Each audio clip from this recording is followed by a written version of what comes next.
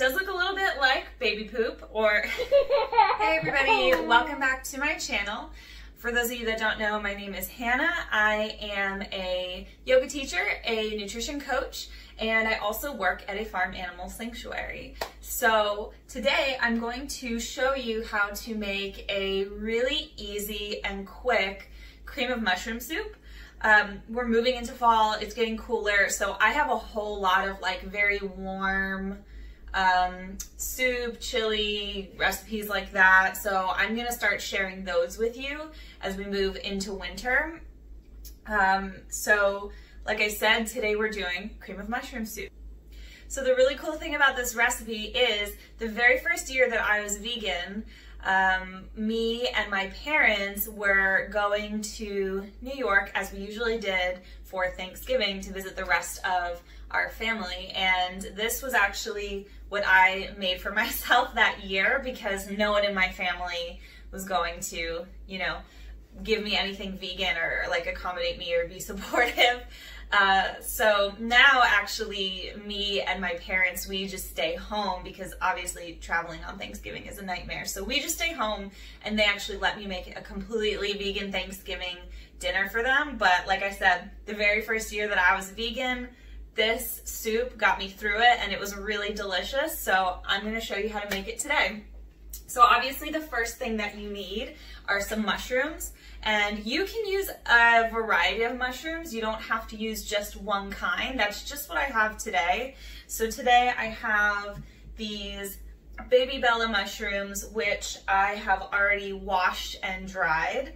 But it's also good if you mix in like some white button mushrooms, maybe even some lobster mushroom, or, you know, like whatever you can find. There's just so many different varieties. So yeah, you can just mix a whole bunch of them together.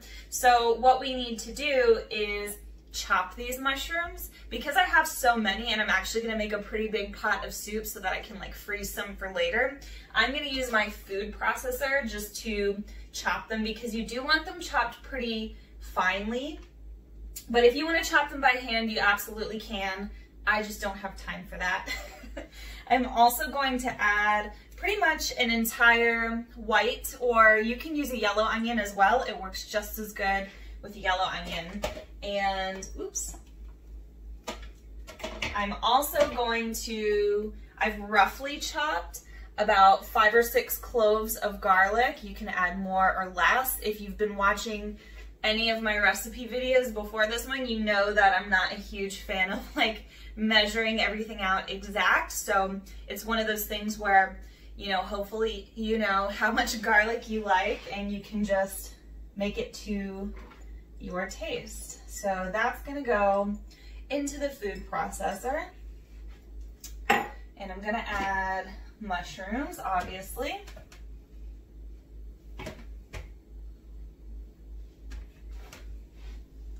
And I'm just going to chop these.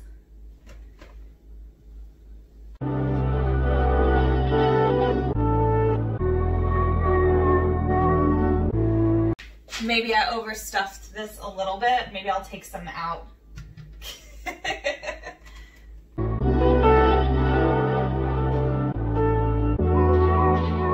Ryan Little.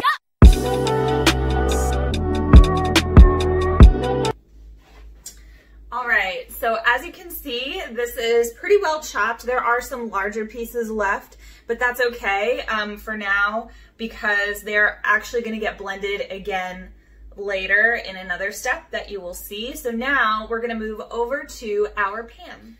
So on medium heat, in the same pot that you're going to make your soup, because I don't like to waste a lot of or make a lot of dirty dishes, I am just going to add about 3/4 cup of Miyoko's butter, which is the best vegan butter in my opinion. This is going to be a lot of soup, so it's really not that much butter.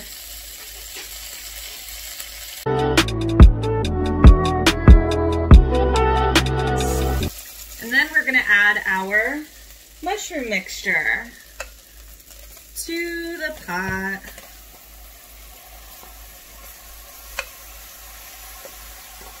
And And we want to kind of brown this up, I guess. I don't know if it's really browning it, but you want to simmer it for a little bit.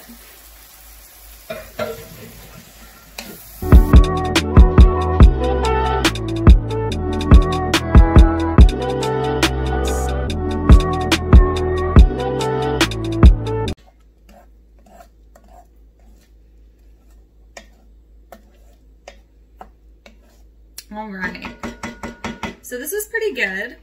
So we're gonna turn the heat off and go back over to the counter where I will show you. So now that our mushroom mixture has just been simmering with the butter on the stove for a little bit, I'm gonna put the majority of it into my Vitamix. Now, this just depends on how smooth you want it to be. If you like a really smooth soup, put all of it in. If you like it to have a little bit of texture, then I would say, you know, just put in maybe like 3/4 of it and leave a quarter in the pan. So that's what I'm gonna do.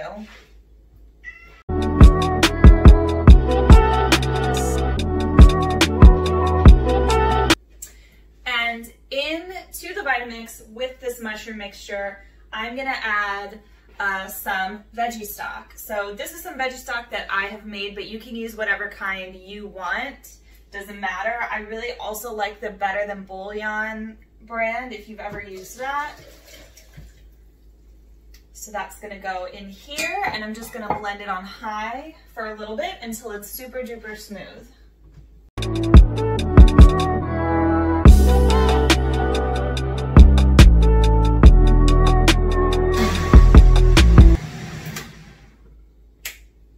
Okay, great. So, also, if you don't have a Vitamix, you can use a regular blender or a food processor. You may have to blend it longer than I did, but yeah, the Vitamix is great. So now this is gonna go back into the pot and back on the stove for the rest of the cooking instructions. So now we want this on medium-low heat, and I'm just gonna give it a nice stir. And we're gonna need to add something to give it a little bit more creaminess. So I am going to grab some oat milk.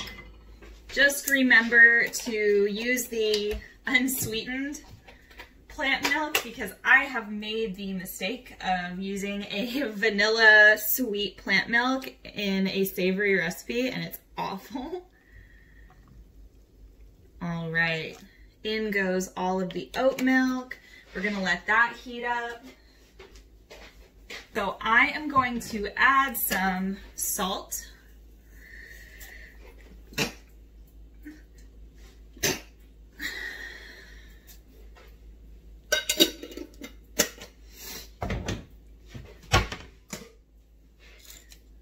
Some black pepper.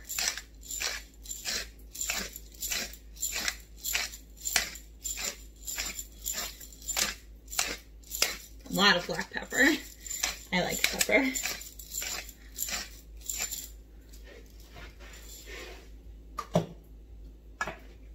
Some nutritional yeast.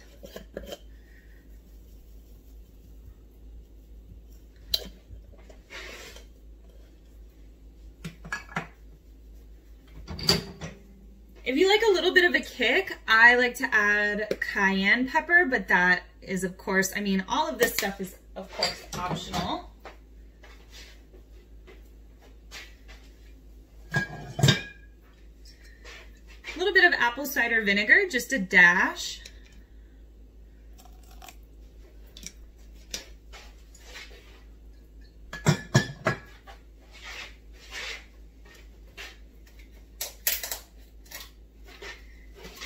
And I always add miso to like all my savory soups. It adds a really nice flavor.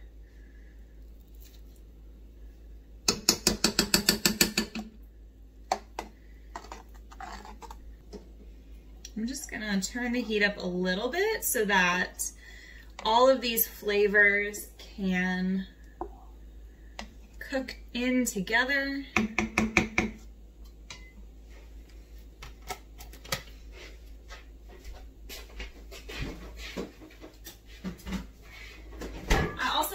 find that anytime I'm making something savory or salty, it's always good to add a little bit of something sweet to balance it out. So I am just gonna add a teeny bit of brown sugar, maybe like a couple tablespoons. Not much. That's definitely like a tablespoon and a half. Something like that. Just a little bit.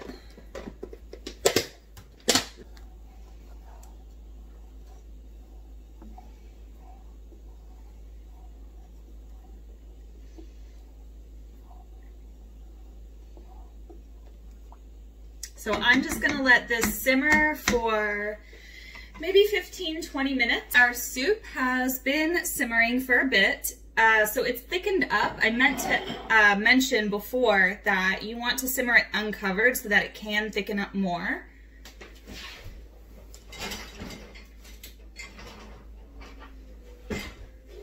And so I've turned the heat off, and I'm just going to put some in a bowl, in a really pretty bowl right here.